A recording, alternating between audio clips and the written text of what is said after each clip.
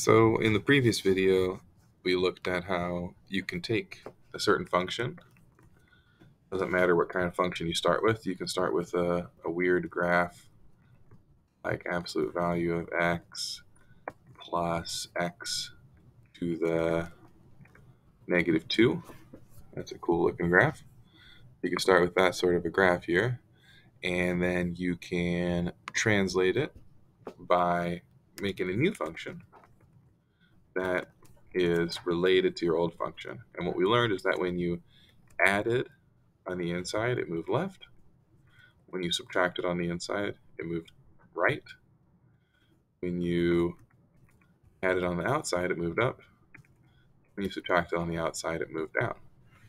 And that those plus or minus on the inside or outside did the same thing, even if I changed what the original graph was. Even though I make it even more squiggly, the -3 on the outside still just pulls the whole graph down by 3.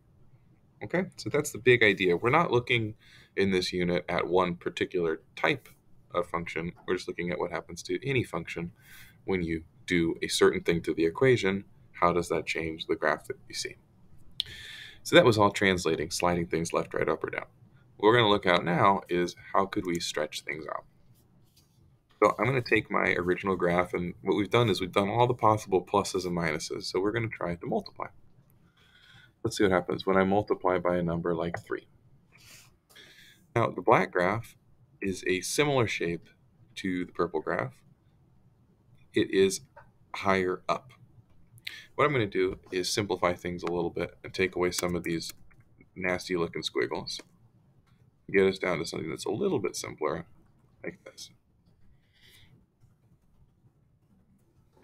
I look at the black graph compared to the purple graph. What I can see is that at any given point on the purple graph, like this one is -5, 5, there is a buddy point that is 3 times taller on the black graph, -5, 15. Over here, when x is equal to +1, just as a random example, when x is equal to +1, the purple graph is at +1, the black graph is 3 times taller. Okay, both of them have an origin point of 0, 0.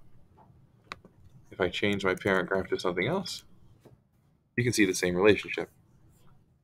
Every point on the black graph is 3 times taller than the purple graph.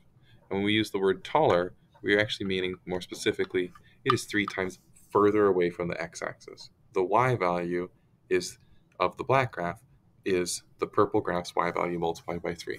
And in fact, that's exactly what the function tells us here. We take our old y value, called f of x, we multiply it by 3. If I multiply it by a bigger number, I get even a bigger stretch. If I multiply it by a number that's smaller than 1, like 0.2, then I'm getting a compression, where it's getting closer, because 0.2 is smaller than 1, and so just like when we were doing exponential functions, multiplying by a number between 0 and 1 will make a smaller graph, multiplying by a number bigger than 1 will make a bigger graph. So just like how if I wanted to translate it vertically, I can add or subtract on the outside of the function. Here, the same thing is true. If I want to dilate it vertically, I can I can multiply by a big number or by a small number to make it dilate vertically. Just like with translating, doing things inside the parentheses move things left or right. So let's see what happens. If I multiply by a number like 2 on the inside of the function, it didn't get taller or shorter. All that happened to my function was it got narrower. The x values got twice as close to the y-axis. And I multiply by a number like 5, it's 5 times as close. If I multiply by a number smaller than 1, like 0.5, now it is half as close to the y-axis. Sine of x is a nice function for this because it has what's called a period, where it's how long does it take to do a full wavelength. And when I multiply by 0.5, that means that I'm completing half of a wavelength on my black curve, half of a wavelength in the time that it takes my purple curve to complete a whole wavelength. If I change that horizontal dilation to a 2, Now my black curve completes 2 full wavelengths in the time that it takes my purple curve to complete one. We don't use the word wavelength for more complicated functions, this one, but you can see that the same thing is true, that every point on the black graph is twice as close to the y-axis as the corresponding point on the purple graph. You can choose a particular example, like this point right here, 0.55 and 1.99. If I go 0.55 times 2, I get 1.1. So I know that this point right here is going to be 1.1, if I can get it to land on it, and 1.99. So you get the same y value on the purple graph when you are twice as far from the y-axis as on the black graph. If I change this to 0.5, now it is twice as wide. So to summarize, if we want to do a vertical movement versus a horizontal movement, we do different things. If we want to do a translation vertically, we take our f of x function, and we either add or we subtract a certain constant. So that moves it up or down. If we want to translate something horizontally, we take a certain constant and we move it there. And actually, I'm going to make a small change here because it sort of works backwards of the way you would expect. That minus moves it to the right and plus moves it to the left. Okay, we just talked about dilations, ways of stretching it. And so for vertical, what we have is a certain number times the function.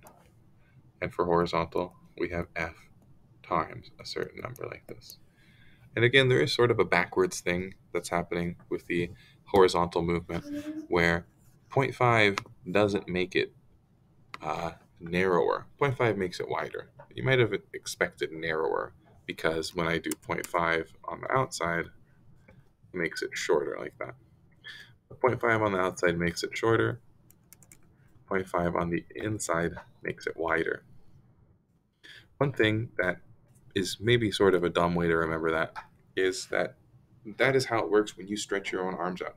If you stretch your arms up, you are like multiplying. That's like a vertical translation. If you stretch them up, and as you stretch your arms up, they also get narrower.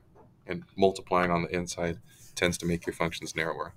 And vice versa, if you stretch your arms out, like if you're stretching them out, they also tend to get lower than if you had them in like this. So kind of a silly way of remembering that idea, but maybe it'll help. So please comment if there's anything confusing, and I'm happy to do some more explanation.